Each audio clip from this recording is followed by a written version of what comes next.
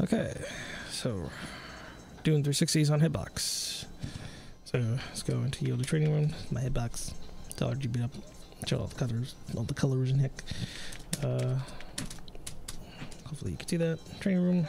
Use Beowulf. Captain Planet. He's my hero. Let's use Fukul. Let's opponent. Nightmare Crest because it's my favorite. Let's get myself to mid-screen. Over here. Save state. Okay, so cardinal directions. All you have to do for 360 is just hit all cardinal directions. You know, with the super jump, kind of looks like he's kind of shuffling around.